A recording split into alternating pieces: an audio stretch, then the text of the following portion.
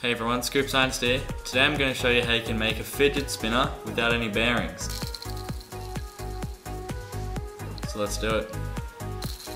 Before I show you how to make that one, I've got one here that I built. It's just a prototype.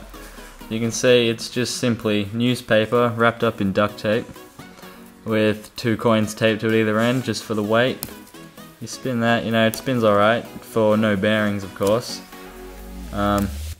And I actually got the idea for this off How To Bam Bam. He uploaded a video on how to make a fidget spinner without bearings. I thought I'd like to give it a crack by making it like full plastic and everything. Just like that one there. So yeah, and I'm going to show you how to make this one now. So I hope you enjoy.